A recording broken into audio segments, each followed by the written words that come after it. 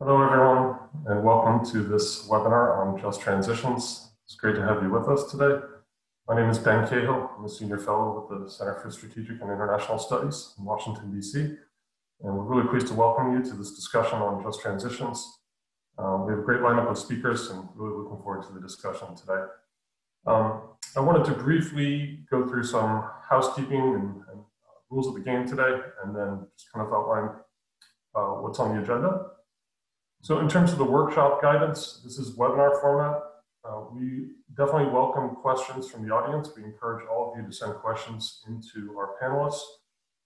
We will be monitoring the Q&A and encourage you to send those through, and we'll try to work in as many questions as we can into the discussion. In order to do that, the way to send questions is to use the Q&A button. It should be right at the bottom of your screen in the middle. Go ahead and click that and send in your Q&A, and again, we'll monitor them throughout. There is a chat function available as well, but the way to send your questions through to the speakers and the moderator is to use the Q&A function. You're welcome to use the chat function. We're very happy to have an array of people dialing in today from lots of different locations, lots of organizations, so the chat is a great way to share resources and information, send links, start a dialogue. So please go ahead and do that. But if you do want to send in questions, use that Q&A button. Another thing to note here, in Zoom there is a raise hand feature, but we will not see you raising your hand. So if you do want to ask a question, again, Q&A is the way to do it. Feel free to use that raise hand function, but probably no one will see it. And the last note here is that this event is going to be recorded and will be available on both the CSIS and the Climate Investment Fund's websites. We will share links afterwards to share the resources. So now that that bit of housekeeping is done, let me just briefly run through the plan for this workshop. We have 2 hours today.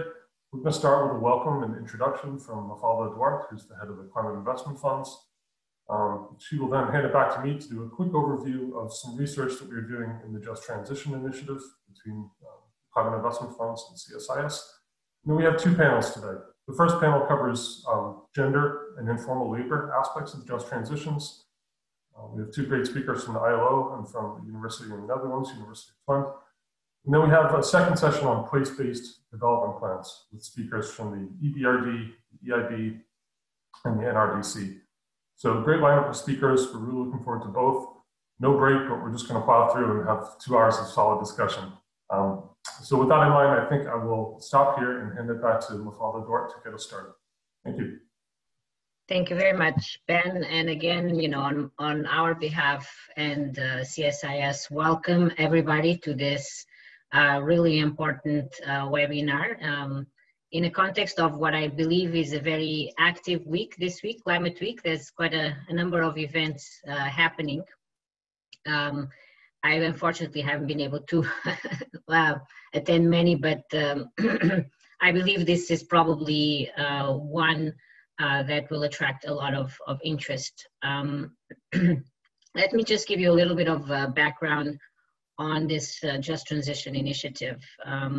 It is very clear that, as we go deeper into the climate crisis, that we require fundamental change, systemic, what we might call systemic change, quite across, many of the sectors of our economies. There will be profound changes needed in terms of behaviors, in terms of how we think about investments, how we think about policies. So we are faced with a very significant challenge. And we are what is required to meet the climate goals is to support such deep changes, systemic changes in a short period of time, which makes it even more challenging.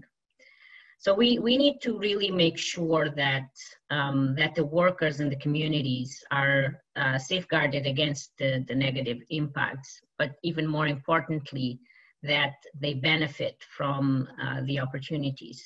In fact, this is an opportunity in itself, given that we go through, when we have crisis and when we are asked to go through profound transformations, those are moments where we can actually try to tackle issues that we have known for a while that need to be tackled. In this particular case, social inequalities or social injustices.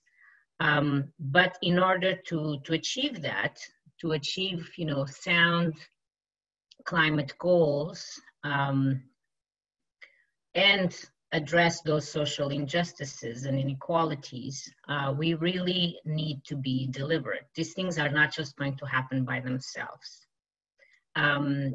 So we really need, in thinking about climate action, in thinking about the sort of transformations that will be required, we need to be quite deliberate around what are the expected impacts in which communities, and what is it that we need to put in place and support the countries and the private sector with, so that we end up with social justice outcomes. Because if we don't, what's going to happen in any case is, as we have seen in some countries over the past couple of years, is that the people will not be supportive of the reforms agendas.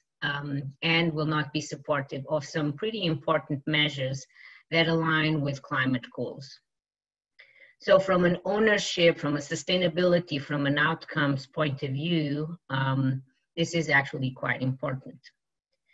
And what we have, recognized in our work, we have been working for 12 years now, spearheading climate relevant investments in developing countries through a group of multilateral development banks who are our implementing partners, is that there are a lot of resources out there on a variety of issues, and more resources and information is available. But in this particular area of just transition, the resources are quite limited. We can benefit from work that has been done in the development context and bring it to bear, but the actual resources, tools available that speak to this particular agenda on just transition are quite limited. And this is precisely what decision makers and practitioners need. So with this in mind, we established this initiative with CSIS. This is what we are seeing here in this slide.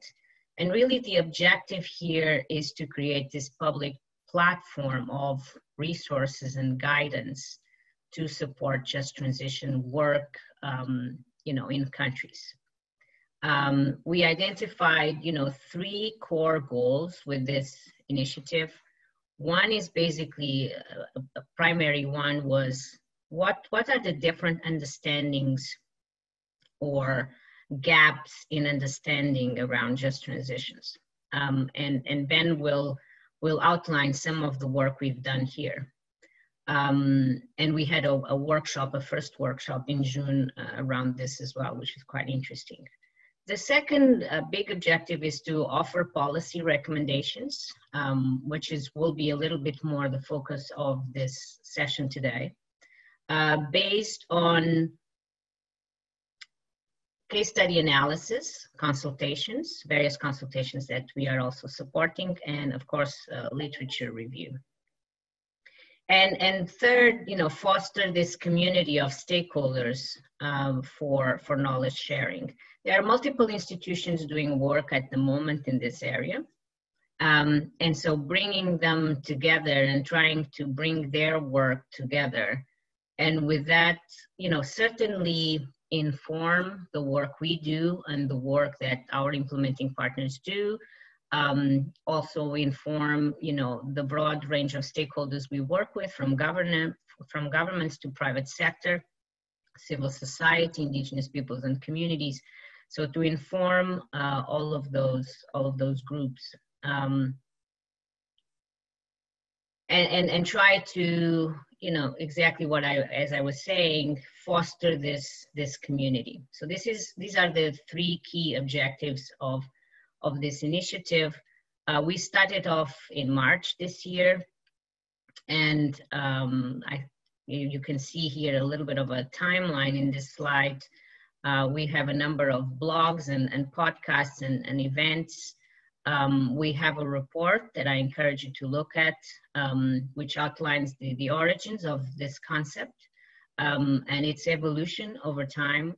and also includes a framework that I guess we will be covering today, but if not, you can also see in the documents that are available.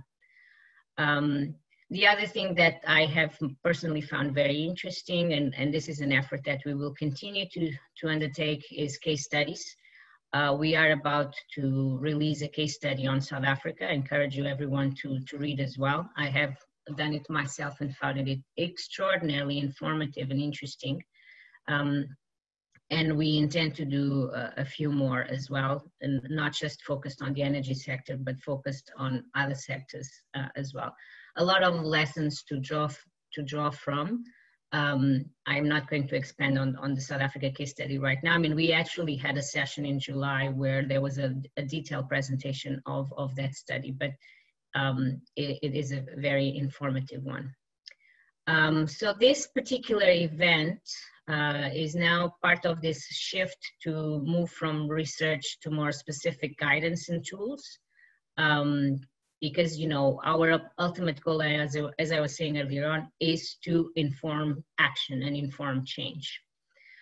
So as Ben has informed all of us earlier on, we will be hearing from a number of speakers that have been doing quite a bit of work in the different areas. And these are very, very critical topics in this broader topic of just transition. So I'm looking forward to hearing from them and for some interesting discussions as well. And I do, again,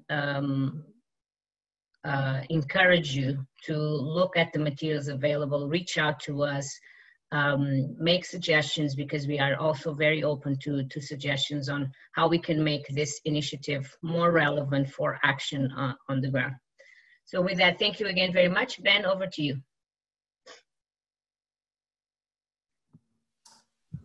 Great. Well, thank you very much, Mafalda.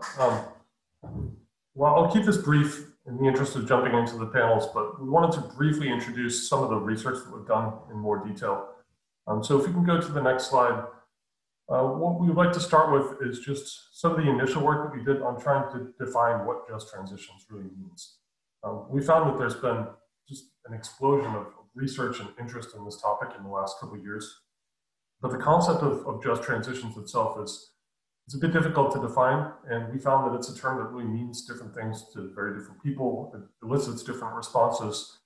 So initially, when we started the project, we really saw some value in just unpacking what just transitions really means and the points of reference that people have when coming to the term. So this is a framework for understanding just transitions. And I want to emphasize here that this is not normative. It's not trying to find an ideal definition of just transitions. Really, what we're trying to accurately represent here is, what definition people have in mind when they discuss the term. So we thought it would be useful to break it down across two dimensions. The first is what we call scope, and the second is social inclusion. And I'll show you in a bit more detail here how different actions break out according to these definitions. But it's kind of important to start with first principles. So if we think about the scope of just transitions efforts, you can break it down in two ways. The first is to look at distributional impacts. So who and what is affected by just transitions, by economic transitions generally. Are we talking about small communities, larger communities? Big distributional impacts are more narrowly focused. And then it's important to think about intention too. One thing that we found is that when people think about just transitions, some people have a very narrow definition of what just transitions should try to accomplish. So it's really, for example, about protecting vulnerable workers in a certain community. Think of coal miners in certain communities in South Africa, for example. Whereas others have a very expansive view of just transitions. Some people think that we have a system that is ecologically not sustainable. We have political, environmental, social systems that have produced this kind of massive market failure in the form of climate change. And just transitions are really the lever that we should use to correct all those imbalances and reshape all these underlying systems. So some people really see it as an opportunity to create pretty radical change in the way that we govern our economies and our societies. And it's important to capture that spectrum of definitions. And the other element here is social inclusion. This basically means when you're trying to form policies around just transitions, who gets to decide what happens and who takes part in the process. And these terms will be familiar to those of you who come from the justice school or the justice scholarship aspects of just transitions. The two dimensions that we've listed here are recognition and procedural justice. Recognition basically means who's represented in just transitions processes, who has a voice, who's listened to. And the procedural justice, is that participation meaningful? So do people from the bottom up really have a meaningful way to get involved in what their future should look like? What alternative livelihoods and pathways are available to them?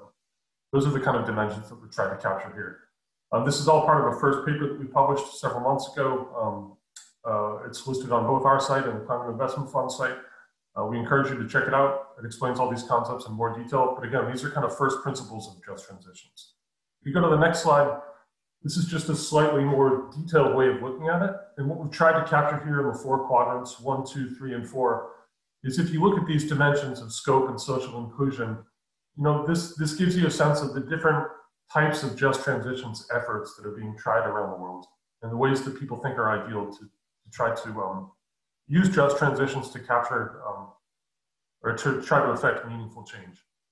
I won't go through them all in detail, but it's really just to underscore that people come at this from very different perspectives, and some people almost want to protect not the status quo, because the status quo is not really sustainable with climate change, but more of a status quo type of approach on the left versus a very expansive, very ambitious approach to just transitions on the top right. So that's a bit of background on just transitions, an initial framework that we've developed to understand the term. And now, as Mafalda mentioned, we're kind of pivoting from more general research to more specific concrete tools and objectives that we want to try to offer so that we can do just transitions well. And this is something that we've developed as part of ongoing research. We're working on our second research paper as part of this initiative. And we really wanted to think about what are the concrete objectives of just transitions efforts and what tools are available to policymakers, governments, civil society organizations, labor groups, and everyone else who cares about outcomes. And the way that we try to break this down is on the left, you can see some things that are sort of enablers for just transitions or cross-cutting principles, like doing good political economy analysis. How do you understand key actors in a certain region or country, what their influence is, their preferences, what they want in terms of just transitions. Other things that we think are essential to doing this well are good stakeholder engagement, helping capacity building for various groups. And then impact analysis. So, I mentioned distributional impacts, thinking about who and what will be affected by just transitions efforts. That is important at the outset to make sure you're designing the right kind of policy interventions, but it's also important for monitoring and evaluation throughout the process to make sure that you're gauging what impact you have and on what groups. So these are kind of first principles of just transitions. And then if we think about objectives and tools, this is where we zoom in and get a little bit more concrete. And the main objectives that we try to capture here are very broad. Things like promoting decent work and labor protections, creating good regional development and place-based investment plans, which is something we're going to talk about in a bit more detail later, encouraging decarbonization, and then mobilizing climate finance. We've had a lot of discussions about how to do that well. So those are kind of broad objectives. And then if you look at the right-hand side, these are specific tools that we can offer to do this well.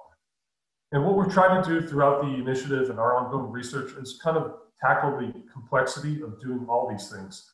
If you look at this list of tools at the right, there's a lot of research to be done on what works and what doesn't, and why, and in what context. But these are lots of tools that are available to people. And what we want to do today is talk about 2 of these issues in more detail. Gender dimensions of just transitions and the role of informal labor, and then place-based investment, which is the second category here. So the reason why we wanted to dive into these is try to illustrate some of the complexities of doing just transitions and use these 2 dimensions kind of as a window to having that dialogue. And I think with that in mind, it's probably a good time for me to stop here, and I will hand it over to Sarah Ladislau, who heads up the energy program at CSIS. She's going to be the moderator for our first panel. And Sarah, please take it away. Thank you. Great, thanks Ben, and thanks for everybody who's tuning in today. Like Ben and Mafalda said, this is a really important pivot moment for us in this project where we're really turning from what we conceive to be as sort of the conceptual elements of understanding where different policymakers and communities are coming at this issue of just transitions, and taking a look, a more concrete look at how people around the world in different areas are trying to use sort of different tools and strategies for dealing with just transitions. I think the good news for all of us working in this space is that more and more people are talking about the need for just transitions and what that means for them. And we really see it as one of our core jobs to try and be as helpful as we can to policymakers and communities to talk with them about how tools and strategies can be used to actually implement some of these objectives, and to learn from other people and communities that have tried to do this as well.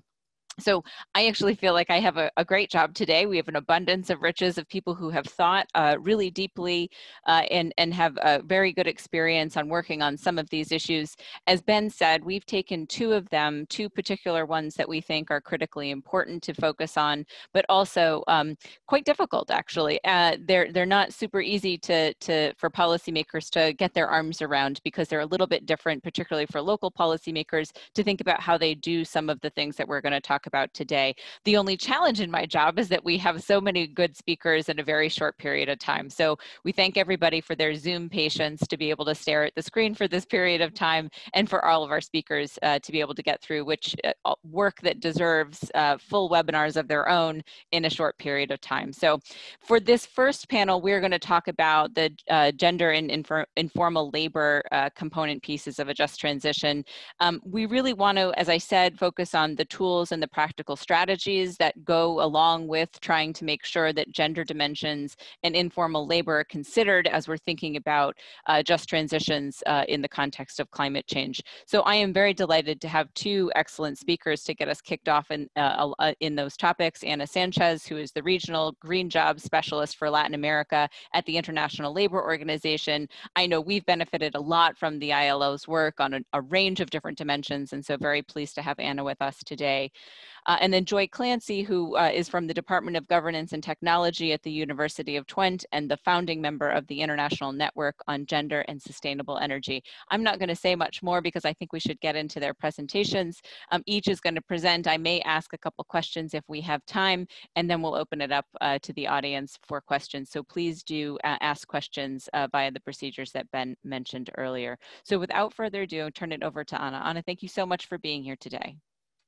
Thank you. Thank you very much for the invitation. It's great to be part of this very important panel, and of course, to discuss about this issue of just transition, informal economy, and the gender dimension. So yeah, I will go directly to present, well, to start with my presentation. So next slide, please. That's where I'm going to talk a little bit. What's the work that we are doing as ILO in Latin America and the Caribbean on just transition and green jobs. Second thing is we will discuss a little bit about informal employment and how this is related to just transition and the specific challenges that we see about that. We'll see a little bit more about the gender issues, and we'll share some ideas on policy guidance and some tools to address this particular link that is related to just transition. So next, please. This is a very important reminder why us as ILO, the International Labour Organization that we normally work on decent work, are working on environmental areas, no, climate change and other areas of work. So here you have a brief explanation about where are the links, where are the environmental challenges, and how those affect the work.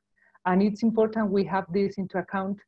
Some examples. So air pollution. The problem that we have with air pollution is that it reduces productivity and working hours, mainly in urban areas, because those urban areas is where we have the most important, the most prevalent problem, and provoke important diseases, chronic respiratory diseases, etc.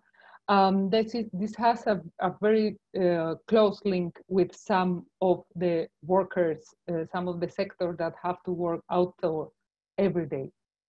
Next, climate change, thermal stress, which is very important and unfortunately is increasing, causes loss of productivity. It's already reducing the working hours and it's worsening working conditions. We all know about the increase of diseases and it's affecting some sectors more than others, like agriculture, tourism. All these type of sectors are very much affected by them. Something that we need to take into account, like only in Mexico and Central America, there could be almost 4 million climate migrants very soon. And this is a picture from a very recent march that we had in Central America from migrant population. And by 2030, we expect as well loses almost 3 million full-time jobs in the Latin America and the Caribbean region in those sectors that I have mentioned: agriculture, waste, clean energy, and clean energy, no, waste and waste management, and the construction sector. Okay, so loss of biodiversity and damages of ecosystems. We can't forget that an estimated 64 million jobs depend directly of ecosystem services. That means that if the ecosystem does not work well, deforestation and land degradation and some other factors are affecting those ecosystems, we will not be able to have those jobs. And the sectors that are greatly affected, again, agriculture, fishing, tourism, industry that depends on water and biodiversity inputs as well. In a natural disaster is as well affecting a growing number of population, and this is as well affecting workers, and this is increasingly affecting workers. So we need to do something about that. And what's the problem about that is that most of the sectors that I have mentioned, agriculture, tourism, fishing, and others, have very high level of informality. So what that means that all this impact on those workers and on those companies that are acting in this sector that I have mentioned will have very little possibilities to address those impacts. For example, as you know, informal people working on the informal economy, they don't have access to social security systems. They don't have the right to collectively bargaining, so they don't have a voice in the decision making.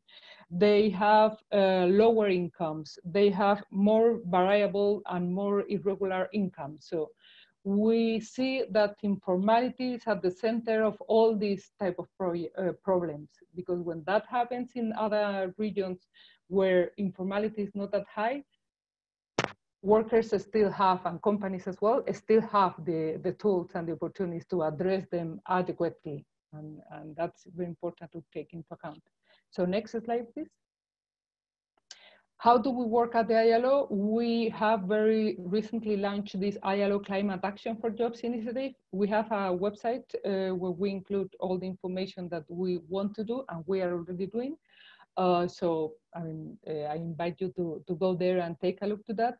Our main goals are enable climate action with decent work and social justice. So very much are the objectives of the Just Transition initiative that we just heard about. Support countries in the transition that I funded on a broad-based support, something that Mafalda also mentioned. We need to have a broad-based support in order for the transition to be a real possibility, and facilitate and promote an inclusive recovery from COVID-19.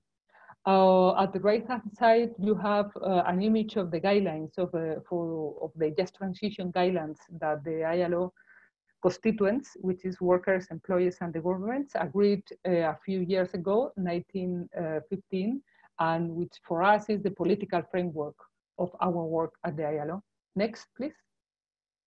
Okay, so how is the region, the Latin American, the Caribbean region? Okay, we have done a very, we have launched like a month ago, very recently, a new report, ILO and the Inter-American Development Bank together, where we analyze what might be the impact, the job impact of decarbonization in the region.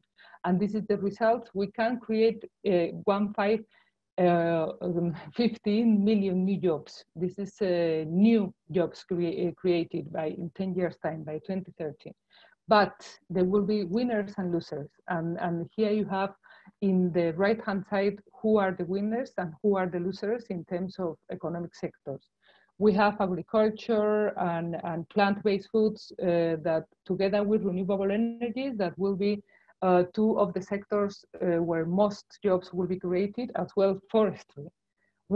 However, we also have some other jobs where jobs will be lost, fossil fuel electricity, fossil fuel extraction, and probably livestock production, because what we believe is that we need a change in our diets towards a more plant-based diets, and that's why you see this type of numbers. In terms of new creation, you have in the blue graphic at the left-hand side, where are the new jobs that could be created? You have Brazil, Mexico, and some others. So you see that this is positive for employment, this is positive for environment. So we need to take that into account to put in place policies, okay? What's the problem? That informality, it's something important in most of the sectors that I have mentioned. So as I said before, informality is at the center of this idea of just transition. Please, next slide. Why is that? In Latin America, 1 out of every 2 jobs are informal in Latin America and the Caribbean. So if you have a job, you have very many possibilities to be working in the informal economy. And that's a problem, because there are many things that are not possible to do it, as I was mentioned before. For example, if those sectors, they are part of the informal economy, they are not organized, and they can't participate in social dialogue processes. They don't have access to social protection systems. They have very little access to capacity building projects. So this idea of the transition, it will be difficult for them to take part of the process. Okay, well, next slide, please.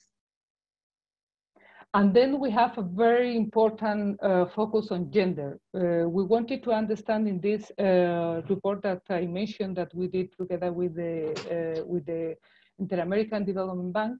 We wanted to understand what was the gender implication of that. And we found out something that was very impressive. 80% of the new jobs, of these 15 new jobs that could be created, will go to men, will access for men workers. And only 20% of the new 15 jobs that will be created out of the decarbonization path in the region will be benefiting women. So we see that this idea of a green recovery, a green economy, may have a very important and very significant implication on terms of gender inequality in the future in the region. And why is that? Because most of the jobs that are part of what we call just transition sectors, construction, transport, energy, agriculture, manufacturing, industry, men are the ones that have them. So you have here the numbers, 56 million of those just transition workers are men, in comparison with the 22 million workers that are women. So if we do a business as usual scenario, we understand well why this is, we have this situation of 80% going for men and 20% going for women. And what we need to put in place very, very ambitious women equity, well, gender equality and gender equity policies. Please, next. So how is the region in terms of just transition? There are many countries who have already started to work on that. We have Costa Rica, One of the pillars of the decarbonization plan is based effectively on just transition and the labor transition. In Mexico City, which is the image you have at the right-hand side, they have their own green jobs program. They started last year and keep working on that. In Colombia, last year as well, the Ministry of Labor signed an agreement with a pact, Green Jobs and Just Transition Pact with the ILO, and we are working together in the implementation of that pact. Argentina, they are discussing about green economy, and right now they are discussing in a tripartite manner how this idea of just transition and green jobs could be part of the COVID recovery path. Guyana as well, which is Guyana is a very special country because of the discovery of oil they had a few months ago. And then you also have Chile, for example, where they have already launched the just transition strategy, which is very linked to the coal phase out of the electricity mix. So there are some of the things that I have not mentioned, and that are already going on. So it's important to understand that just transition is there, is at the policy level, etc. Very little, however, on informality, and very little on gender equity. So there are areas of work which is very important because we need them, but very little on the areas that I mentioned before.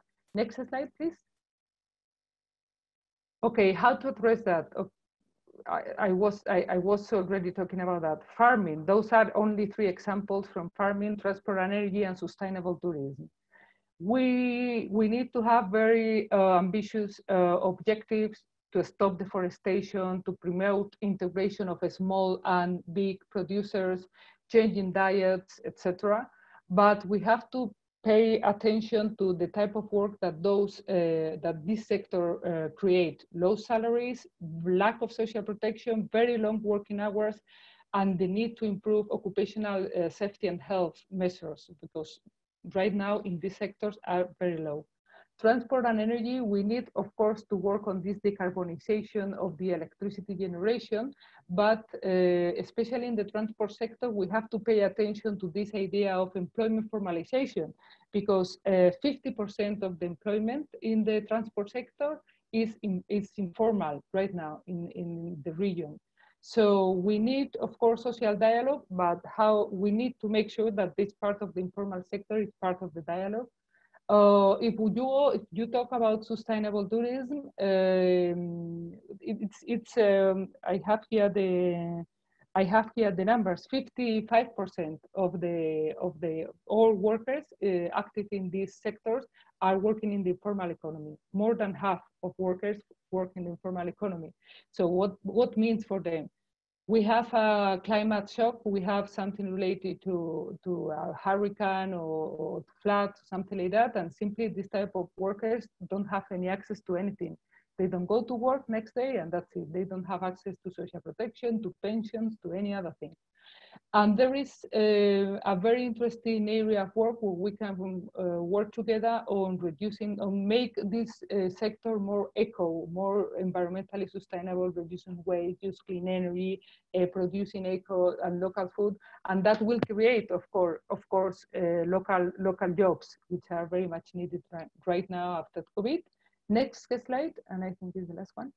Those are the ideas that we believe could be, make sense in order to have this green and fair recovery, particularly after COVID-19. First of all, of course, supporting formalization of business and workers, facilitating the access of workers to social protection, in particular in the sectors that are very relevant to just transition, agro-construction, waste, and energy.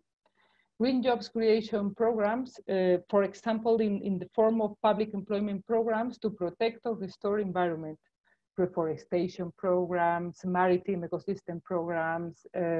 Why those are interesting? Not only because we create temporary jobs, but also because we provide the skills and incomes. And we can include vulnerable sectors like migrant communities.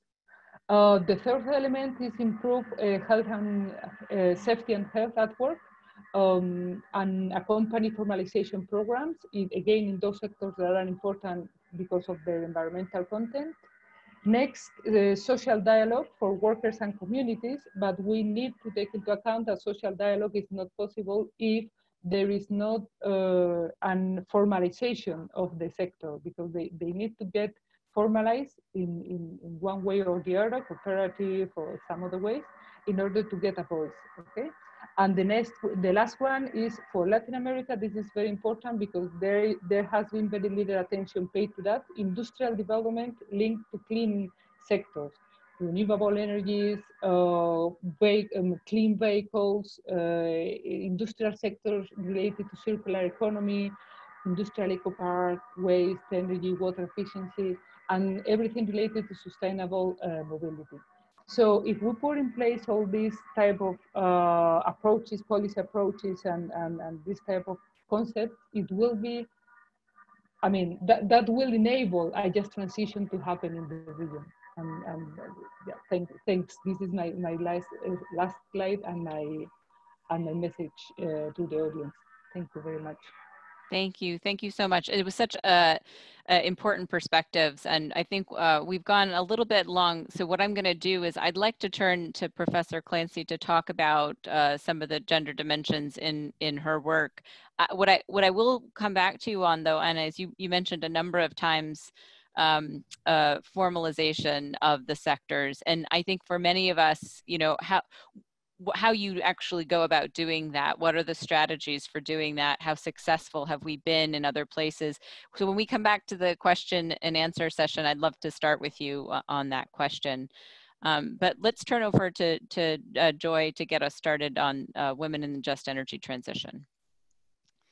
Thank you, Sarah, and also thank you, Anna. I enjoyed what you had to say very much, and I think a lot of what you said actually resonates with the findings that in the Energia Gender and Energy Research Programme we focused on the informal street food sector, and I recognise a lot of what you were saying in our work, and I would also, you know, emphasise that the informal sector exists is a global issue. It's not just an issue that's related to developing countries.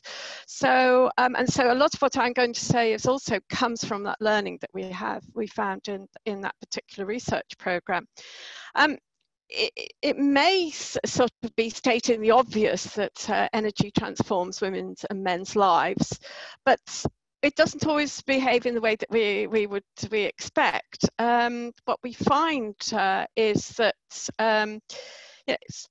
technology makes our lives easier, but it doesn't always do other things that we would like. It's for example, it doesn't necessarily save time, and that's something that we find from actually work in research in the US, which shows that women spend more time doing domestic chores because they do them more often.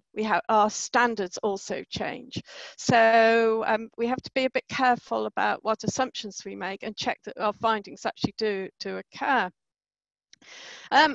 Women and men have different energy needs, and that depends on the roles that they have both inside and outside the home. And so that means that things are going to vary with communities and in context. And I had Ben mention about context, and I think that's one of the things in our research program we found, where we had at least 12 countries, and how even say within the informal street food sector in sub-Saharan Africa in 3 countries, how the situation was very different. And that's often, or is in part, is linked to the context, the institutional context in which you are working. For example, in Rwanda, the informal sector does not exist. The government has very strict policies on that. So again, you've got to see the context in which you are working, and even within the same country. Well, I mean, it's in the US context, of course, it's such a huge country, but that's rather stating the obvious that there are very different communities spread throughout the country. But even in a smaller country like the Netherlands, where my university is based, there are these very big differences between the east of the country, the west of the country, the north and the south. So context matters. Now, what we find generally, and I think this is something Anna also touched on, is that women are generally, but not always, and that's something I want to stress as well, is not always are they in a worse social, economic and political positions than men. We use the terms women and men, but they are not two homogeneous categories. They vary across a range of characteristics. And there is a tendency for data to present it as male and female headed households. And if you look at the data, some of the data the World Bank has collected, that in some countries you'll find that women headed households have better electricity access than male headed households. Now, that's not what intuitively we are led to believe. We believe that women are in a worse position than men. So there's a lot more complicated things going on. And so you need to look at those in a much more careful and detailed way. And one of the other things in terms of just transitions, if we're thinking about the green economy and renewable energy as opening up opportunities, one of the other things that you see argued is that women working, it improves their position. Now, position in what sense? Well, certainly economically it can improve their position, but there is a tendency to think that their lives in general, that they're empowered, immediately comes from having a job. Our evidence shows that that doesn't necessarily ring true, that you need more than economic empowerment to have a much greater sense of empowerment for control over your own life. Now, the energy sector, though, does enable women, that opens up new opportunities for women and for men. And Anna gave us some details on that in the context of Latin America. But it also improves the possibility not only to have an energy business, but the way that you use energy within your business. And what our informal food sector work showed, that how having access to electricity opened up the number of products that you could offer, even from the roadside.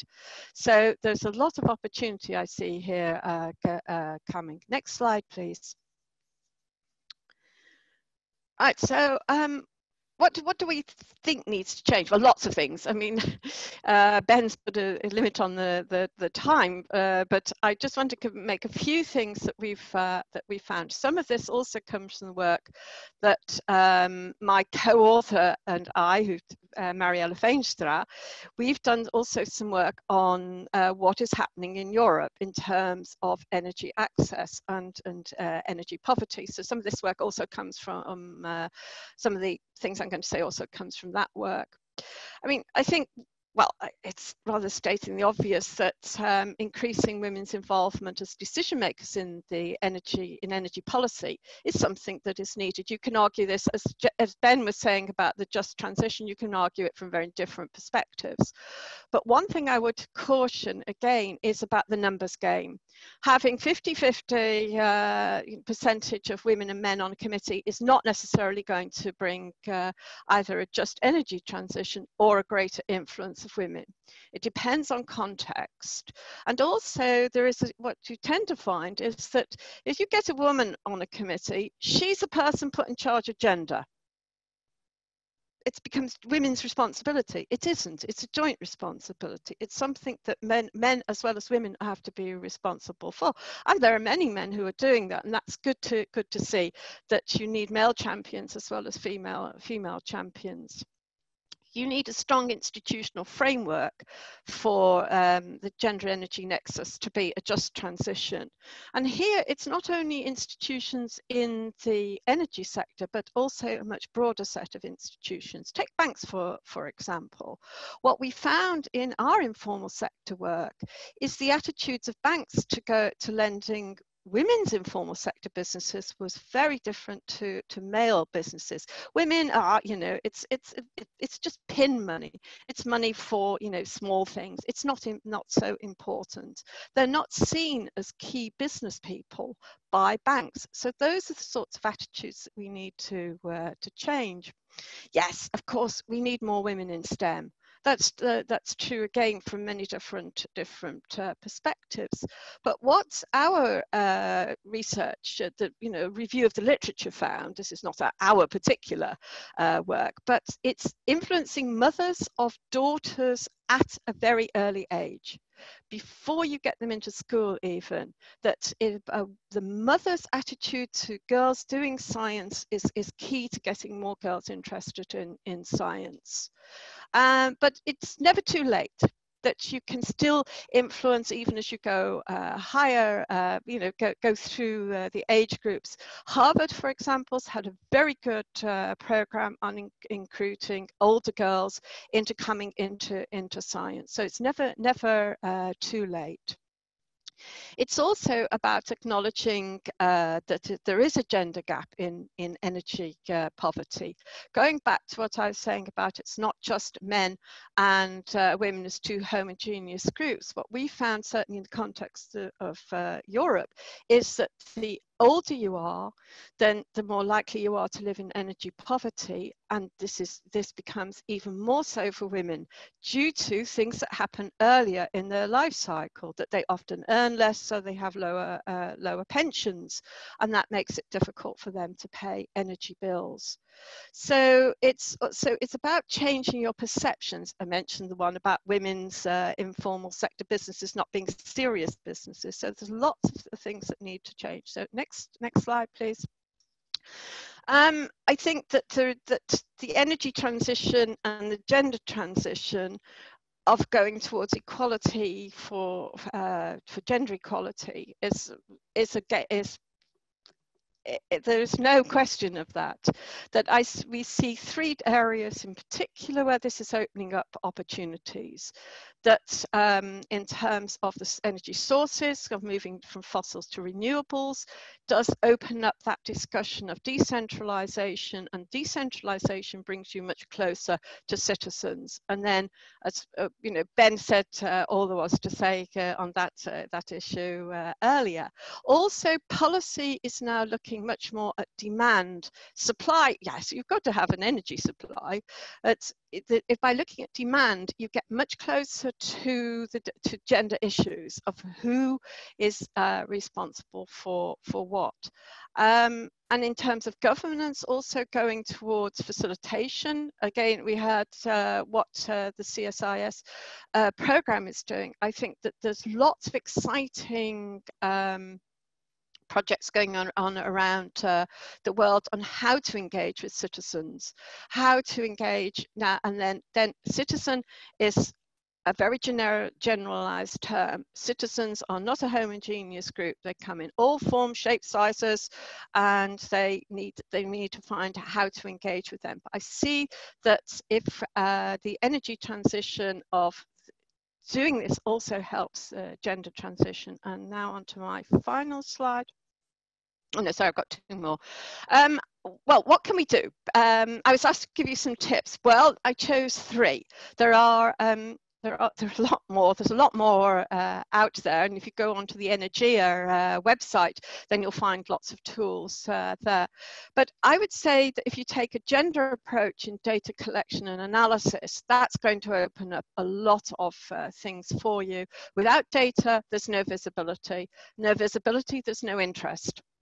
And you get good data by asking the right questions to the right people by the right people.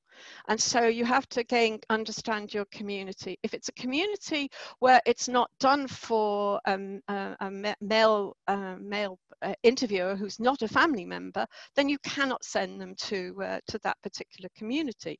But you do see this even in organizations who I think should know better. And it's no good asking, you have to make sure that if you're going to ask questions about cooking, you ask the person in the household who is responsible for that. I would also avoid generic names like communities and citizens, because that hides a lot of the people who you want to get involved. Now, one of the tools that Energia has used is a tool called gender audits. Some of you who are aware of gender issues may know about something called gender budgets.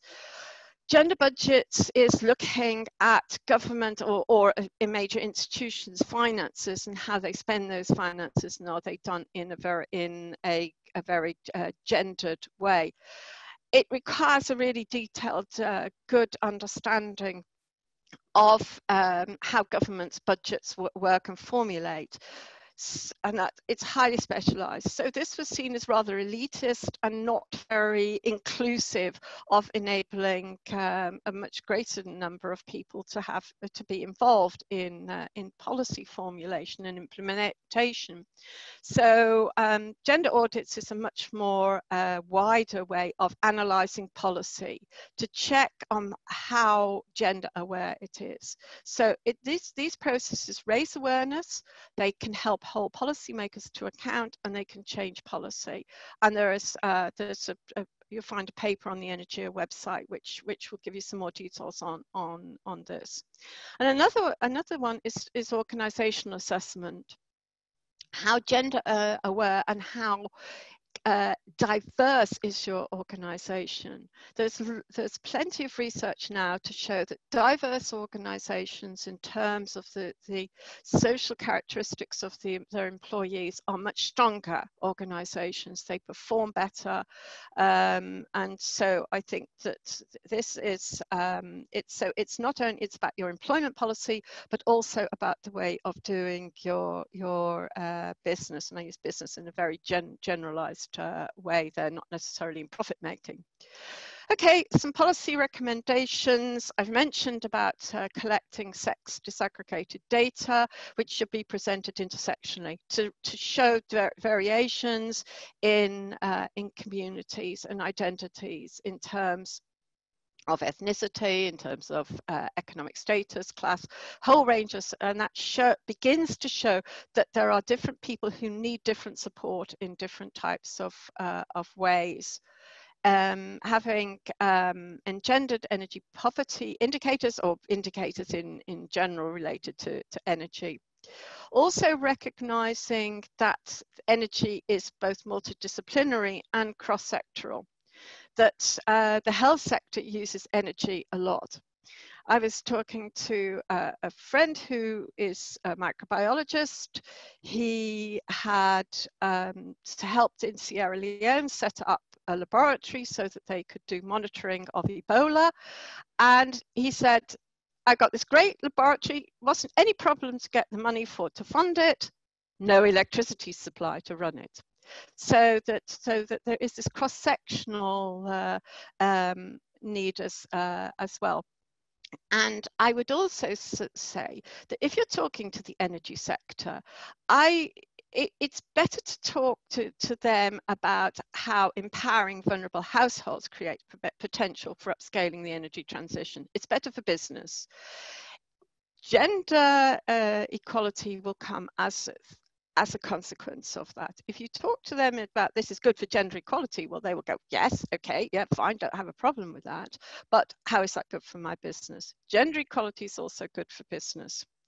And that's my last comment. So thank you everybody for listening, and I'm happy to respond to any questions and comments. And thank you to CSIS for asking me to be involved. No, excellent. Thank you. We're very happy to have you involved. So we have just a few minutes for questions, but I do want to get to a couple. Anna, I do want to ask you that question about, on a very practical level, how do you go about formalizing informal sectors? And is that necessarily the first step to getting social dialogue and the type of things that we need to sort of formalize sectors and then, get them included in these just transitions conversations? And if you can be brief, I'll be able to get in more questions. We've had a number from the audience, so I'll ask you both that. So yeah, thank you for the question. I mean, formalization is one of the steps that we need to put in place in order to be able to create green jobs and have a just transition. It is an important one because it deals with a very wide range of sectors, of economic sectors that are important for this idea of transforming the economy and making drastic changes and all this that we need towards a more sustainable kind of green economy, but it's not the only one for sure. We need many other things. We need, for example, training. We have seen that there is a very important training, learning gap in order, to be able to do things in a correct way, to do buildings that are efficient and use clean energy and recycling the water. We also need new understanding about how we can reuse the material that we have in the economy and all this. So informality is one of them, but there are many others. And in relation to social dialogue and how can we work on that, of course, we can find a way of having the voice of the informal economy on the board, but we need to find that way. So how we are going to work with them. And I agree very much with what our last speaker said about trying to avoid names such as community or citizens, because we need to understand who is in front of you in the table where you are negotiating a new plan or a new policy or a new budget or something new. So we need to make sure that we have organized sectors, workers or companies. So we need employers associations, employers organizations, and very strong ones. And for example, they are not strong enough in the green kind of environmental sectors. Same thing with trade unions or employers. We need to be we need them to be stronger in these sectors that we have mentioned, like clean energy or construction or the waste or recycling or eco-food production and organic agriculture and things like that. So we will find a way of having I was saying that we will find a way of making sure that social dialogue works even if we don't have very strong formalized workers or formalized companies in those sectors that I was mentioning. But we need to find that way, and we need to put in place actions or initiatives to make sure that those workers are well represented and have the opportunity to discuss. We are doing something like that, by the way, in some countries in the region with the new NDCs, so the climate action policies that countries are developing. We are trying to bridge that, to bridge that gap, sorry, and to make sure that those workers are have a seat in the table, in the negotiation table as well. That's great. Thank you very much. Thank you. Thank you very much, Anna. And good job picking up right where you left off, which is not always easy to do. Joy, if you can hear us and if you're ready, I think, one of the things I wanted to pick up on, and I think we'll make this the last question for this session, and maybe we'll try and get back to some of the ones that we've received from the audience a little bit later, or follow up on them somehow. But you had mentioned sort of the route to empowering vulnerable communities as being a way to sort of more durably engender sort of gender dimensions in a just transition. And I think that that's a really innovative and interesting approach. But could you talk in a greater level of specificity about how you do that, right? So what does that actually look like in practice, and why is that your recommended strategy for thinking about solving some of these gender dimensions? I was going to ask you a data question, but I think that would take up a much longer conversation. So I thought maybe we could start with this. Joy, if you can hear me. Okay, I suspect Joy isn't able to hear right now. So what we'll do is we'll try and come back to Joy towards the end if we've got some time. But I do want to say, thank you to Anna and Joy, and we'll be putting some of the resources that they talked about on the web for you to access, because I think there's a lot more for all of us practitioners in this space to be digging into. So why don't we move to the second panel? And as I said, we'll try to go back and maybe ask some questions if there's time at the end along the lines of what people had posted in the chat for this. So the second dimension here, no less complex than the first, is the issue of place-based investment. And here we wanted to explore place-based investment strategies, regional development strategies, and the role that they're playing for different communities in thinking about moving forward with a just transition, particularly how investors or multilateral development banks are thinking along the lines of place-based investment strategies and regional development and the role that they play in just transitions. And here too, we've got a wonderful a group of folks who are involved in this conversation. First, we've got Barbara Rambusek, who is going to be assisted by her colleague, Margarita Calderon. Barbara is the Director of Gender and Economic Inclusion at the European Bank for Reconstruction and Development. Barbara has got a cold, and so we're going to help her power through being able to talk and present, and we know how hard that is to do. So thank you very much for being here. Next, we're going to have Hubert Strauss, who is the lead economist for the European Investment Bank, talk about what EIB is doing. It's been really exciting, quite frankly, to watch EBRD and EIB and Europe as they're sort of pioneering a lot of these techniques and strategies, and we have a lot to learn from them. And then finally, Carolina Herrera who's the manager for Green Finance and Climate Action in the Latin America Project for Natural Resources Defense Council. So again, we're short on time, so we'll try and keep these presentations tight so we can get to as many questions as we can, and hopefully we might be able to circle back and hear from Joy as well. So Barbara, why don't you get us started?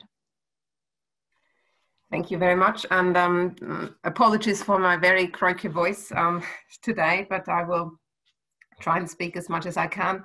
I will be supported by Margarita Calderona, who's in my team and who actually leads a lot of the practical action on the ground in relation to just transition ahead and brings a wealth of knowledge in this context as well. As we have heard already from the two speakers before us, the green transition creates many opportunities, but a lot of challenges. And the big challenge that we all face, I think, if we want to make that green transition sustainable, is that we also bring along with us everybody. We need to make sure that nobody's left behind, that communities, countries, but also individuals, people, different groups of people are not negatively affected, and where potential negative impacts could happen, that those are mitigated and are addressed effectively. At EBRD, we have a mandate to focus on investing primarily in the private sector in order to ensure that our countries of operations become sustainable market economies. What we mean by that is that they have fulfilled certain criteria that become competitive, but also very importantly, two criteria that they become green economies and also inclusive economies.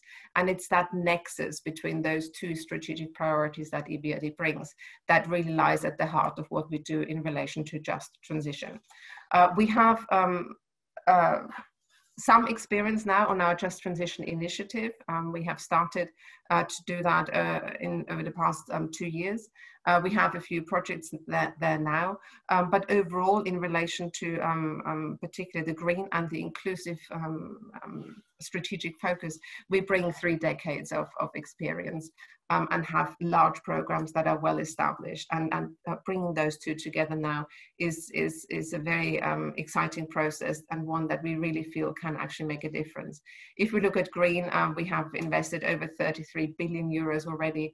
At the moment, 56% of our investments go into green investments. That will go up to 50% as of next year. So we really have a huge and very ambitious agenda when it comes to green investments. Some flagship programs such as the Green Cities programs, where we work with local authorities, both on investments, but also policy making.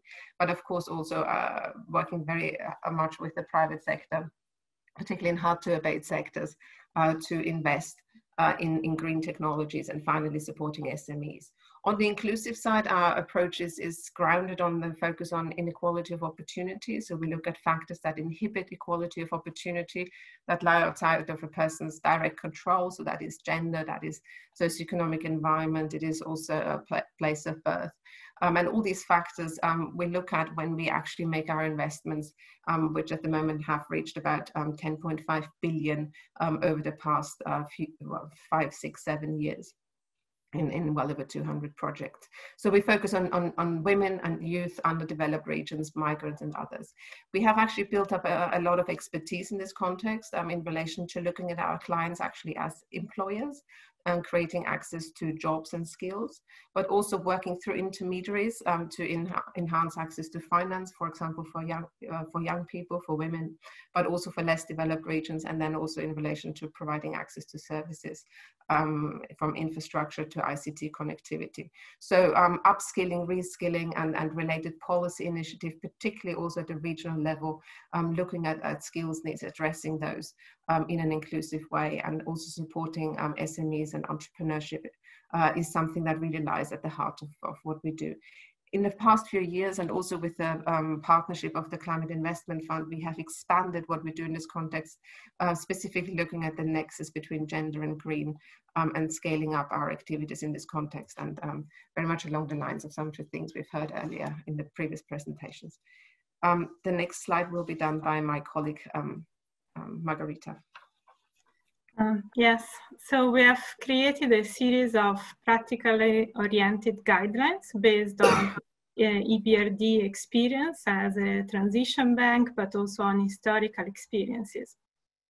So the first point is really linked to what Mafalda said at the start, the importance of ownership. And we don't need to delay this process, even though we might not have all the answers right now, because using lead time effectively is really crucial to build consensus around actions and overcome resistance, build capacities, and of course, create local ownership. Also, with place-based strategies, planning should be holistic, should take into account pre-existing inequalities.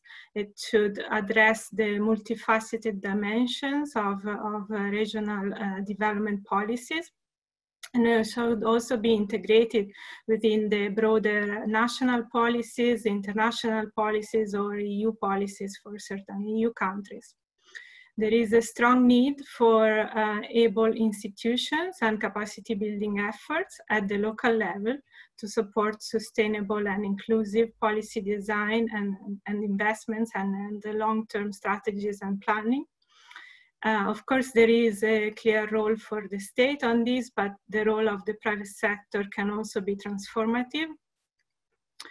And also the important point is, of course, that the carbonizations must be encouraged across different sectors, as we don't want to use these as a solution for further lock-in, as this would just create new losers. And of course, environmental legacies must be addressed as well. In supporting workers, it is crucial to think about those both directly and indirectly impacted, as we have seen in the previous presentations, and particularly about disadvantaged groups and such as women, but also young people, older workers. And the support should come in packages with offering new jobs, as well as reskilling and upskilling opportunities, employment services, career counseling, access to financial resources. And this should be well tied to the needs of the local labor markets.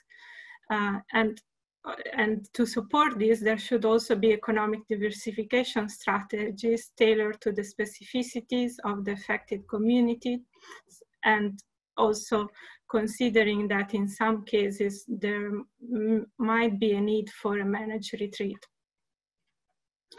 The next slide, please.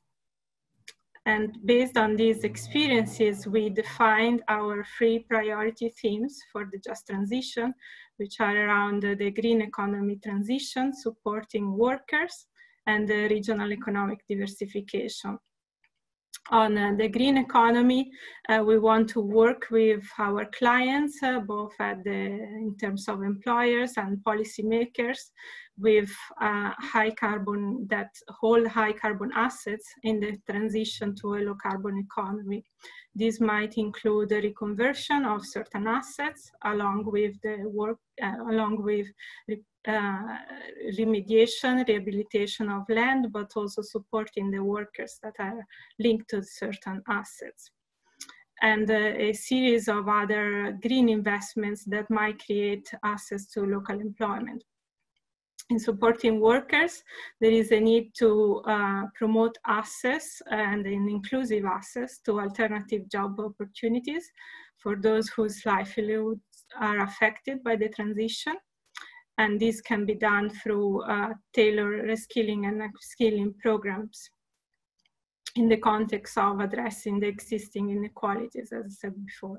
In terms of regional diversification, there is a need to emphasize activities that support competitive small and medium businesses and finance projects, larger projects as well in sustainable infrastructure, where this can be hopefully green and provide also access to jobs. As such, the bank will proactively identify investments and policy activities that can accelerate impact across these three themes. And we also have a series of impact objectives linked and matched to these with relevant indicators and specific benchmarks that reflect the ambition. And these will be monitored throughout the project lifeline. About 1 minute left. Okay, thank you very much. If we go quickly to the next slide then, please. So this is just an illustration in terms of the theory of change. So I mentioned those two big strategic areas that we have, our focus on green, our focus on inclusive. As part of how we measure impact and how we design projects, we are developing theories of change for all these themes. This here is an example of the inclusive theme that we are developing. And going forward, what we will do is embed our Just Transition initiative and the activities, the investments and the policy engagement that we do underneath that in that theory of change approach, and to really chart the progress and the impact that we achieve from the inputs to the outputs and the outcomes, and then the country level impact across those lines. If we go to the next slide. So we very quickly wanted to give you an example of what we actually do in relation to Just Transition in a regional context. I'm focusing on the Western Balkans. As I mentioned earlier, we don't have a wealth of experience yet, but we do have some programs in the Western Balkans where we focus on evidence-based interventions and policy engagement, and that is done through a Just Transition diagnostic. So first we look at a vulnerability screening and a regional assessment to really identify the vulnerable sectors, how they will be affected, who will be affected, the groups, what are the potentials for investments, but also what is the impact on workers and on the regional economic development opportunities. Are there any plans that exist? Who are the governance stakeholders, and what mechanisms may already exist? On that basis, we then develop, together with partners, also a Just Transition action plan that has a clear set of policy and investment activities, but also an action plan to look at who does what, where does the funding come from, where does the interaction come from. On the basis of that, we then design our model. We have a range of different tools that we can mobilize, from investments to technical assistance, policy, dialogue, and of course, targeted concessionality. But the importance is that this is actually embedded and done in cooperation and in alignment with the other stakeholders, the public, the private sector, the local stakeholder, national stakeholder involvements, and then other MDBs and IFIs. We also have strong partnerships with the World Bank, with the EU, with the European Training Foundation, for example, in the Western Balkans, but also the ILO in this context. They all play a very, very important part at a regional level. And the importance is to find the specific contribution that we can make in this context. If we go to the next slide. The COVID crisis has hit us all, and in a way, on top of the challenges that we already faced before the crisis hit, there are now additional challenges because, of course, the pandemic has changed. Inequality challenges has changed the focus on green. And so if we want to actually build back better, we need to understand what these changes mean, what the pandemic has actually done. So we are working very closely to better understand the impact on women, and there is increasingly more evidence that, for example, women hold 39% of global employment, but actually face 54% of job losses as a direct result of the pandemic. So they are much more affected by the pandemic. Young people's education has been interrupted. For aging workers, it's much harder to stay within the workforce or to transit into other sectors. And of course, regions, particularly those that have been looking, for example, as tourism, as one of the areas to diversify into, away from polluting industries and sectors into other sources of an economic basis, may find that these opportunities simply do not exist anymore. And at the same time, of course, the focus on green investments, the appetite for green investments by investors is lower, and also by policymakers. Sometimes the hard choices that need to be made and the tough decisions are harder to make in an environment where a crisis is already there. If we go to the next slide. So just to finish off very briefly, we wanted to give you an example of just transition in one of our countries of operation. We have an investment in Poland, in one of the coal regions, where we invest in an energy provider. But the challenge there really is that this investment and the transition away from coal affects a few thousand workers that are directly impacted by that, and only relatively few will be able to go into early retirement. So we have been working with our client to look at the inequality implications directly, also in relation to skills and profiles and gaps, to look at the opportunities for reskilling and the high quality certified training opportunities, internal deployment, but also very importantly, engaging with the external job market, looking at external job transfers in partnership with local education providers and the job centers, with a specific focus on women in the workplace, for all the reasons that we have also discussed earlier on. So very importantly, though, all these activities are embedded within a wider regional focus, engaging the local stakeholders such as development agencies, the trade unions, sectoral associations, at national level, ministries for energy, treasury, and then also the EU, to make sure that these activities and the actions that we set with our client actually make sense and contribute, form part of a wider regional economic development strategy. And then the actual green investment that came on top of that in a way triggered these engagements. So I leave it at that, but I'm very happy to answer any questions. And thank you to Margarita also for stepping in. Thank you very much, Barbara and Margarita, for that. And I'm sorry to rush everybody. I just want to make sure we get everybody's presentations in on time. Always such a wealth of activity going on at EBRD. We've had you present on some of these case studies in previous sessions. So really glad to have that information again. Hubert, I want to switch to you now, talking about the work of the EIB and thinking about the just transition mechanism and all the ways you're trying to incorporate these ideas into some of your investment plans. So if you wouldn't mind, we'll give you about 10 minutes and I'll start going like this if you if you get close to the time. Thanks, Hubert. Yeah, I'm afraid you will have to. Thank you, Sarah. And thanks to Barbara and her colleague Margarita for a fascinating presentation on the EBRD work on just transition.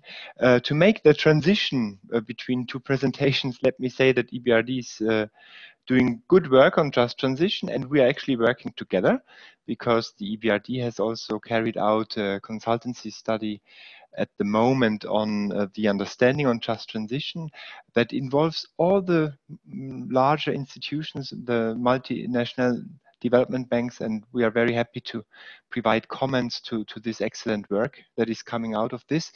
And we are working closely together on that topic. Now, if you put the next slide, please, to get me started. Here at the EIB, we are very close to EU policies, as always. The European Commission has committed to mobilize at least 1 trillion of investment in the next decade to support a just and green transition. Within that, the EIB contribution is expected to amount to around 250 billion in terms of mobilized investment under various EU mandates, that is EU instruments and through the EU budget. In addition, the EIB is on its way to dedicate 50% of our lending to climate and environment by 2025. This compares with today's 25% target for climate only. The new 50% target implies a total of 1 trillion in investments for climate and environment over the coming decade, which includes the EIB own financing operations as well as those I just mentioned under EU mandates.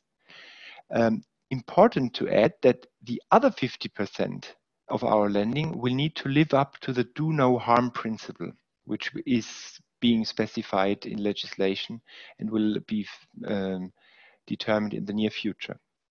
Moreover, the EIB has committed to reach full alignment with the Paris Agreement by the end of 2020.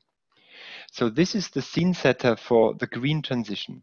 The transition to a climate neutral EU economy by 2050 will, however, entail a profound social and economic challenge for regions that today still depend heavily on carbon intensive industries and mining.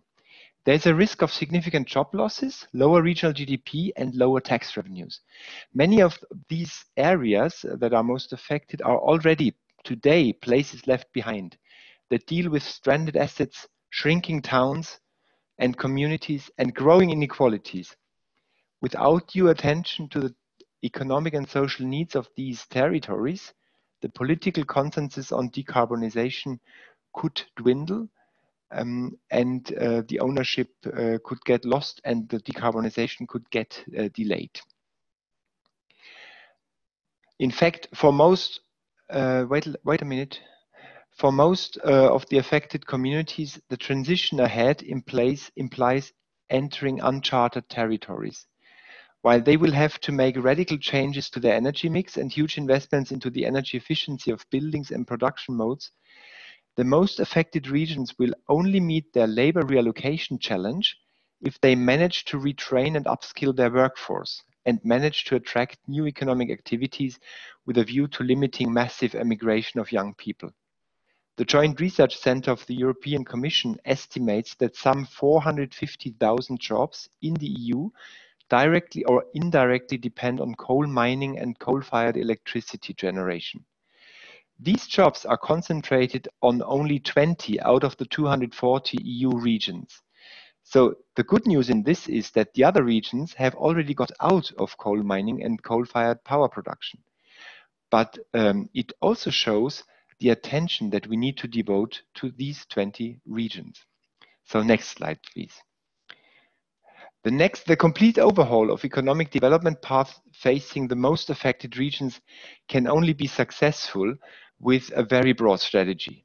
Indeed, just transition entails multiple transition to ensure a balanced, integrated territorial development and an economic future for the most coal and heavy industry dependent territories. The transition will have several dimensions, and this resembles very much the 3 just transition priority themes that the EBRD just presented, with the only difference perhaps that we split the green economy transition into an energy transition and an environmental transition, which would entail all the site regeneration efforts, the afforestation efforts, and the cleaning efforts that are needed to enable future economic development for new sectors. So this is why we can now move on to the next slide, please. So this suggests that to meet the just transition challenge, a one-size-fits-all policy will not do the trick, but it will take a broad, multi-sector and place-specific strategy. Here also we are very much aligned on what the EBRD thinks. I think it's just a truism. A strategy that addresses the specific economic, social and environmental challenges in vulnerable communities. The tremendous reallocation of labor and land to new uses requires good spatial planning and a just transition master plan that coordinates the sectoral needs under a sound governance structure and makes sure that all stakeholders concerned are around the table and have a say and can help to plan their own future. Regions need to be aware of their specific strengths that decades of industrial activity have allowed building up, but can be put to new uses. For example, Many companies in the German Ruhr area are nowadays exporters of environmental technology solutions. Another example, take the UN University in Maastricht in the Netherlands, which was created 50 years ago in response to the country's decision to phase out coal mining in the Limburg region. Nowadays, it's one of the best universities in the Netherlands. Other aspects and experiences of historic transitions have been more mixed and should also be incorporated in today's strategy making to avoid repeating others' mistakes in the past. The EIB has a long track record in supporting just transition projects. For example, in the form of large-scale environmental rehabilitation projects in Germany, for example, the Lusatia brownfields rehabilitation, or the Emscher River renaturation and industrial diversification. Then we do multi-sector framework loans to foster regional development projects, for example, economic diversification in Brandenburg, or regional infrastructure in Moravskoslezsko in the Czech Republic and in Castilla y León in Spain, or urban renewal projects in several towns in Silesia in Poland. Here, our work with the Polish municipality of Katowice over the past 20 years is a good example. More than 205 million euros in loans contributed to Katowice's successful transition from a stagnating coal mining town to a vibrant urban center, offering new business opportunities and a healthier environment for its citizens. Now let us look ahead. Next slide, please. As I said, we are closely aligned with EU policies. We are helping the European Commission and the European Union to smoothen the transition and leave no one behind. And for that, the European Union is setting up the Just Transition Mechanism as an integral part of the Sustainable Europe Investment Plan, which will mobilize some 100 billion of investments during the next EU budget planning framework. So to be clear, the Sustainable Europe Investment Plan as a total is 1 trillion over 10 years. And the Just Transition Mechanism within that plan will mobilize 100 billion in investments over the next 7 years. So with contributions from the EU member states, the EU budget, the member states, as well as contributions from InvestEU and the EIB and private financiers, of course. All actions under the Just Transition Mechanism must be located in the territories that are most affected by the EU's transition to a low-carbon economy or benefit those territories. With territory being a granular concept, referring to administrative levels, not 1 but 2 layers below the nation state, called NUTS 3 regions in the EU jargon, such as Spanish provinces or French départements. While the member states are still in the process of selecting their most affected territories, the European Commission has already published a list of 112 such territories based on emissions and sector employment data. Before drawing down any EU funds, member states need to present their territorial just transition plans and get them approved by the European Commission. These plans are like a short version of the operational programs under the EU cohesion policy, with a number of requirements such as spelling out the challenges, the investment needs, and spelling out the strategy to address these needs and the financing plan. As you can see on this slide, the investment need, which comes from the European Commission communication on the Sustainable Europe Investment Plan, the Just Transition Mechanism consists of 3 pillars. On the left-hand side in blue, you see Pillar 1, which is a grant vehicle supporting investments in the following areas: SMEs, R&D and innovation, energy efficiency, renewable energy, emission reduction, digitalization, decontamination, land restoration, upskilling, retraining workers, and job search. The investment target is still around 40 billion euros, even though the parameters of this vehicle have changed since the publication of this paper because of the EU Heads of States Summit in July. There will be 17.5 billion in fresh EU grants, which need to be topped up with at least 11 billion from the EU structural funds. This total of 29 billion will be matched by national co-financing obligations of 10 to 15 billion. Like in the EU cohesion policy, the EU grant share is higher the poorer the benefiting region is in terms of GDP per capita. So 85% will be the grant share in regions with per capita GDP up to 75% of the EU average, 40% for regions with per capita GDP above the EU average, and 60% for regions in between. Sorry. Just about Pillar 1 minute. 2 is the Pillar 2 is the Just Transition cross window under InvestEU, the EU guarantee program for the next programming period that aims at mobilizing 650 billion in private sector investment with higher levels of risk for sustainable infrastructure, SMEs, R&D, and social development and skills. While by definition, the use of this pillar will be demand-driven, the EU's policy target is that 7% of all investment should benefit just transition areas, which would correspond to 45 billion. Pillar 3, finally, is the public sector loan facility. It will help unleash 25 billion in investment with the help of 10 billion in EIB loans for projects addressing the serious socio-economic challenges deriving from the transition towards EU's climate targets. The total investment target is 25 billion. As a special trigger for these projects, the EU will provide grants up to 1.5 billion. Each project obtaining an EIB loan under the facility may apply for an investment grant of up to 15 to 20% of the loan amount. Additional financing partners over and above the EIB might come on board if and when the EU obtains permission to generate additional own revenues, for example, from an enlargement of the ETS certificates sales. The particular feature of this proposed Pillar 3 regulation is that there is no positive list of eligible sectors, but applicants need to provide sufficient evidence of the geographic eligibility being met and the transition benefits of their project.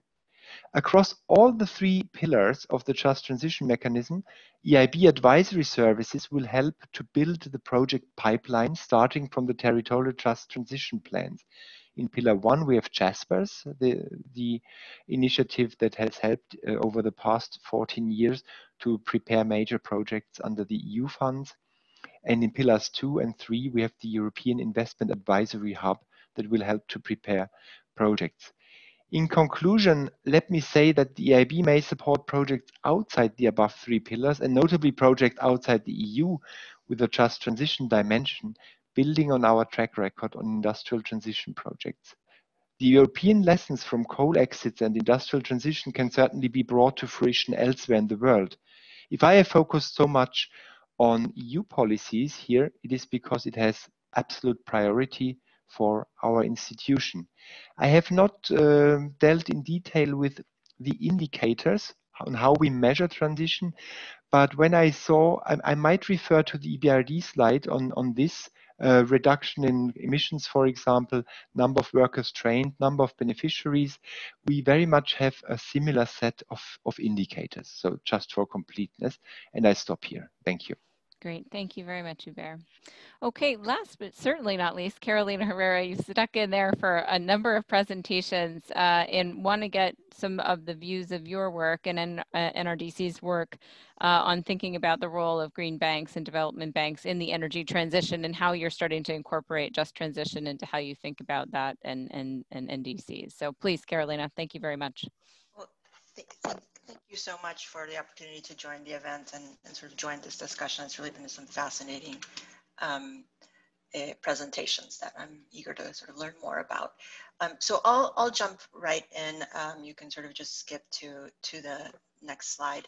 I'm going to be looking at Chile and Mexico to basically explore 3 sort of general ideas for what might be needed to form part of a just transition in Latin America and how this idea of transitioning certain institutions to green investment banks could fit in.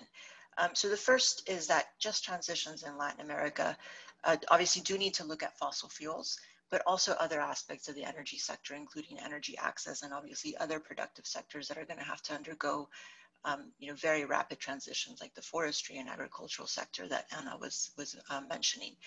And there's also just the other point is that there's been a lot of climate work in the region focused on clean energy transitions to reduce emissions, but discussions about what the equity considerations might be for people and sectors, not just from climate change, but also climate change solutions sometimes seem to be parallel conversations. And these are going to have to be brought together very rapidly.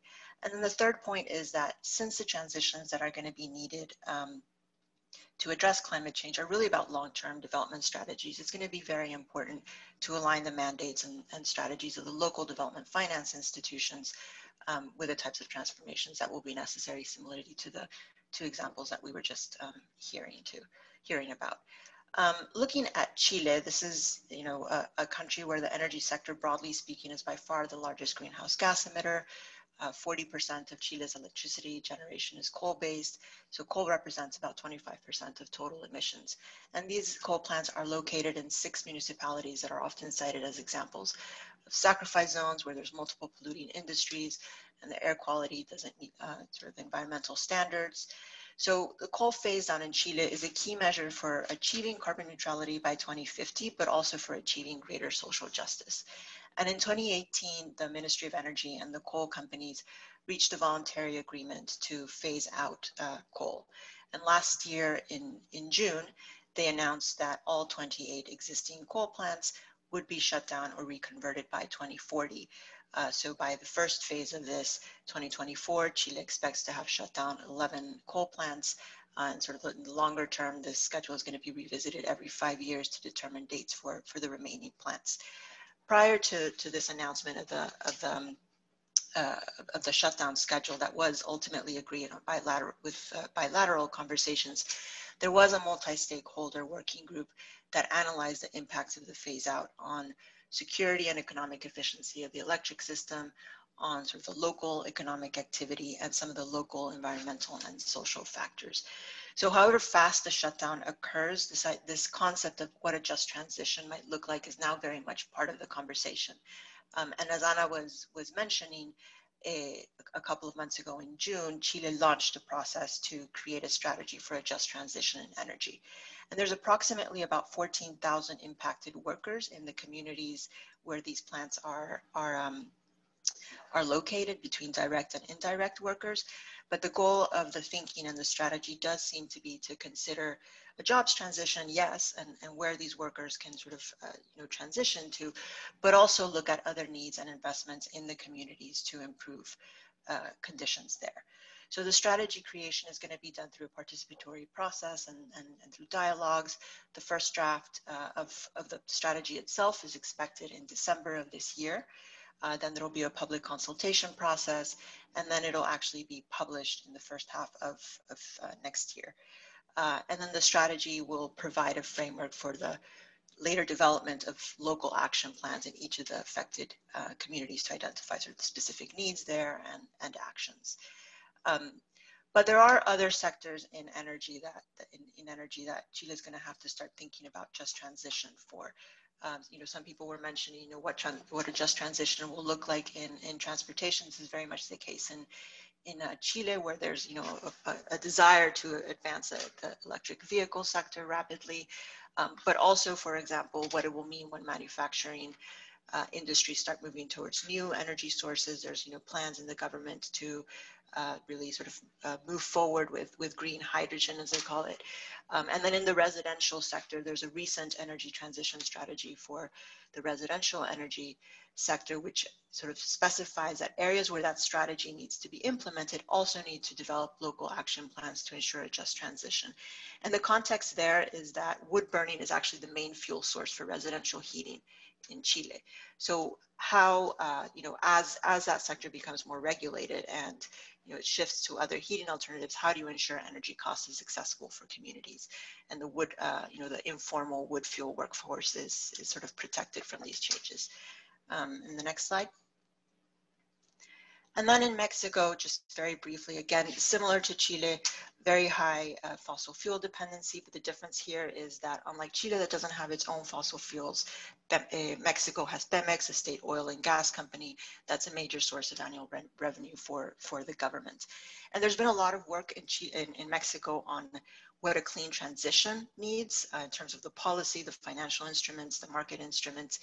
And what sort of happened is that as that's moved forward, certain social dimensions were not always necessarily part of the clean energy discussion. So for example, how to actually be using clean energy to alleviate poverty or support economic development. So some of the groups that are starting to work on just transition concepts in Mexico, it's not a new concept, but it's certainly less extended, have been pointing to the need for, obviously, first, the imperative to move away from fossil fuels, but also the need to do this in a way that is advancing these broader development goals. And that may mean strengthening certain policies related to evaluating the social impacts of projects, the planning of the energy sector, consultation processes, but also starting to conceive of projects in different scales. So smaller distributed generation projects, with different types of ownership, maybe even collective ownership, to really be ensuring that local communities are sharing in the benefits.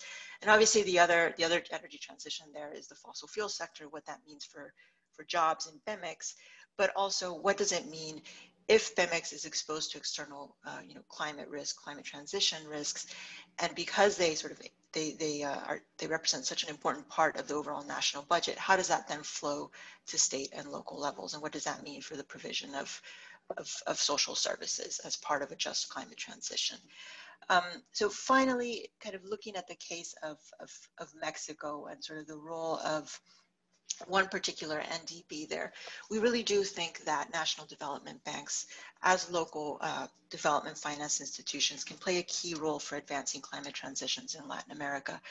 They already have the role of economic development and social inclusion, and they can be transformational, as some of the other speakers were saying, if they integrate climate considerations and are mobilizing financing toward the types of projects that are aligned with the Paris Agreement, and are bringing along the commercial banking sector as well.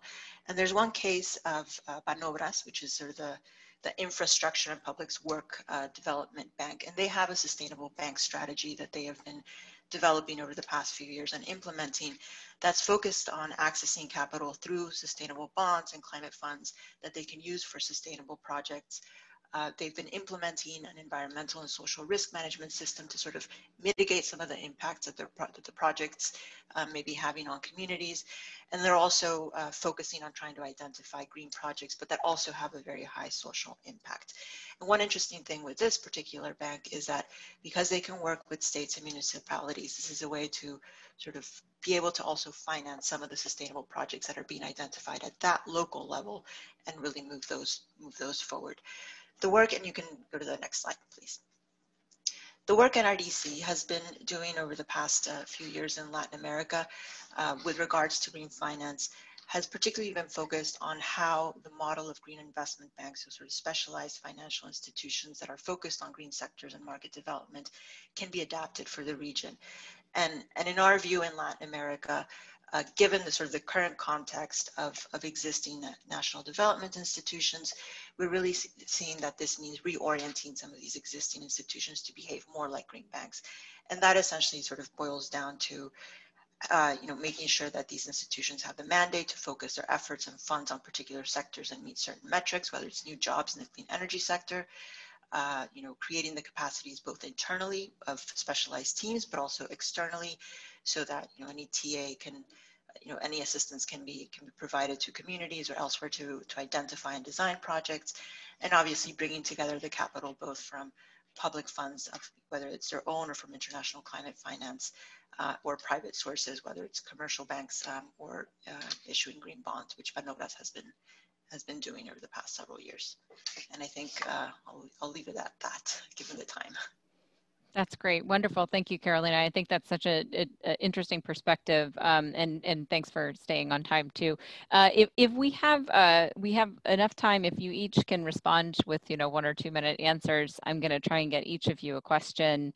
And I'll tell you all of them now, so you'll kind of be working on your response and the brevity of your response. But Barbara, there was a question about sort of incorporating these frameworks and the planning into the Just Transitions strategy and approach. So if you could talk a little bit about that in sort of thinking about the framework for incorporating some of these issues.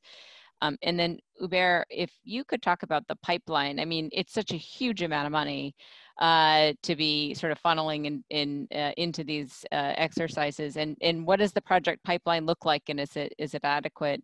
And then Carolina, I was really struck by the focus that NRDC has on sort of reorienting the national development banks. It just strikes me that there's so much regional development planning that has gone into and was talked about in the context of the EBRD EIB approach.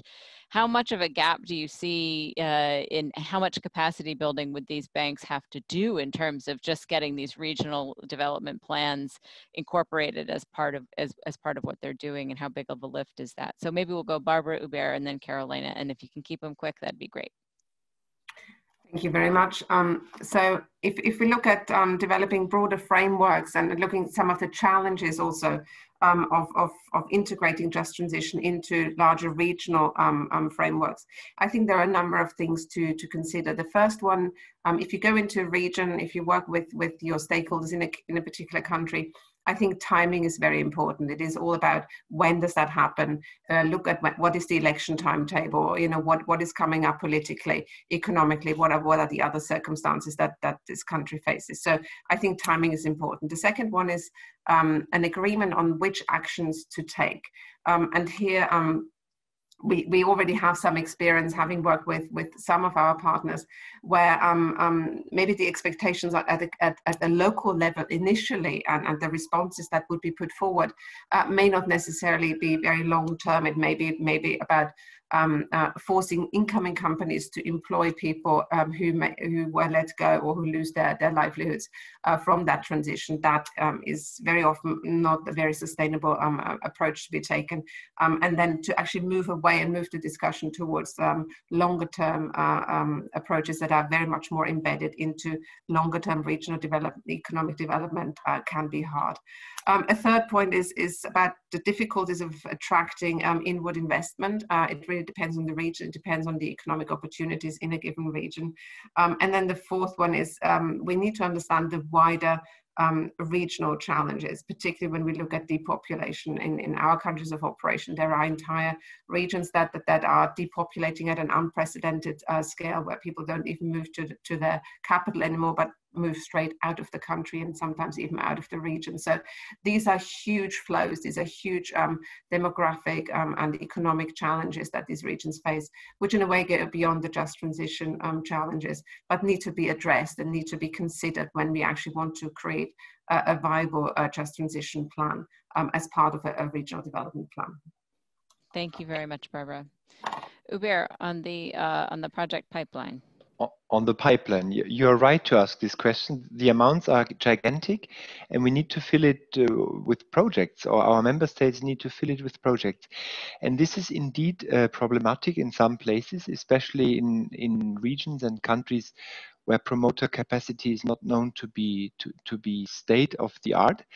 And this is why we need advisory services to help build a project pipeline. And this is very much where we see the EIB's role, since the Just Transition plans are set up without direct participation of the EIB by the countries and regions. The Just Transition plans are really relatively high level.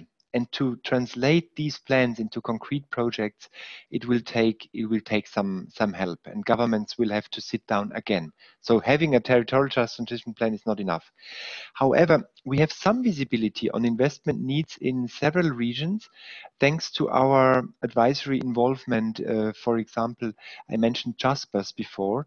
The JASPERS service of the EIB has helped the Coal Regions in Transition platform to screen projects in 3 Polish coal mining regions, but also in the Slovak Republic and in the Czech Republic.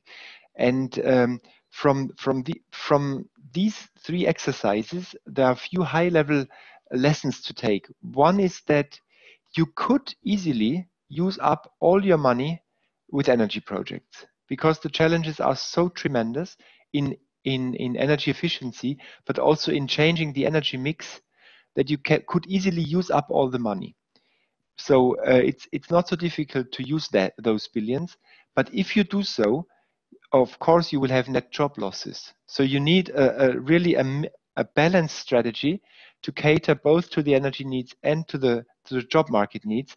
What we also know is that ecological regeneration is extremely expensive. For example, the Lusatia brown coal area, the state-owned company that is in charge of regenerating the area and of managing the transition from active mining into regenerated places, has spent 10 billion euros over the past 20 years into afforestation, regeneration, cleaning up the sites. 10 billion euros. The IB modestly supported these efforts with 2 loans amounting to 500 million together. So, and for example, Germany's 3 major lignite basins, they have relatively detailed investment plans to cushion the coal exit by 2038, and that will consume 40 billion in federal grants.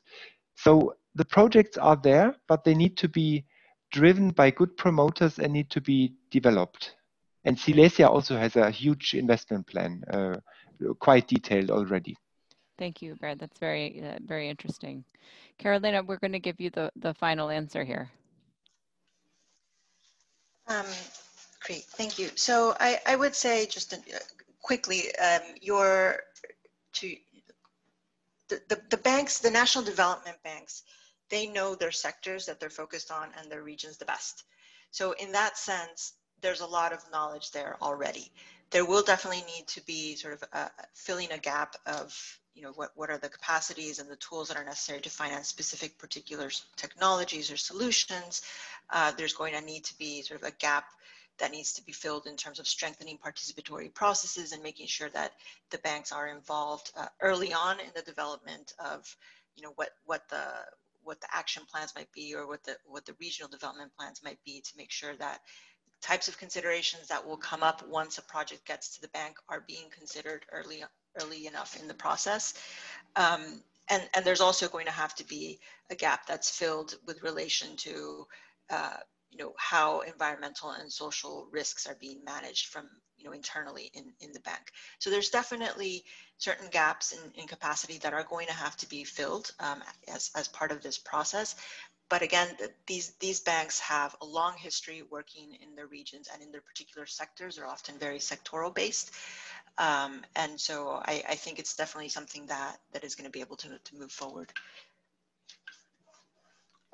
Great, thank you. Well, I wish we had all day to be talking more about the complexity of these issues that you've raised, but we think it's really been a great discussion. You've put a lot on the table for a lot of people who are paying attention and working in these fields themselves. So we will try and find a way to get some of the questions we left on the table answered after the fact. But I just want to say a big thank you to Hubert and to Barbara and to Carolina and to Anna and to Joy for and Margarita for all of your contributions in this conversation.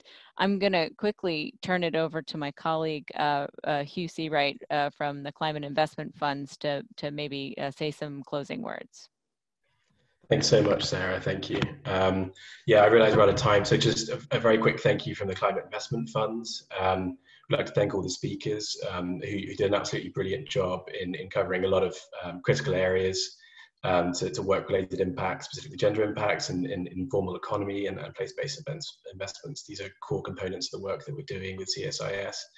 And this was a great insight into many of these areas that we'll be looking into in the course of the project. I think one clear element that we heard loud and clear from all the speakers was the need for multi-stakeholder consultations. It's very clear that no one department or ministry or stakeholder group can get this challenging transition done alone. That's very clear. And that's a key motivation for the work of the JTI between the CIF and the CSIS. And we hope that some of the convening platforms that we're setting up through the JTI will help lay the foundation for many of these discussions, including some of the case studies that we're doing through the CIF in our countries of operation, to kind of give that platform for these multi-stakeholder engagements. That's a core component of this work. So we really appreciate some of the reflections today from the speakers and all the brilliant questions that we received, which we'll be taking on board in the next phase of the research. So thanks once again for taking the time. I realise we're up against it here. So just one more thank you from us, and very much hope you can stay engaged with the work of the JTI going forward, and you'll be hearing from us in the future. So thanks so much again, everybody.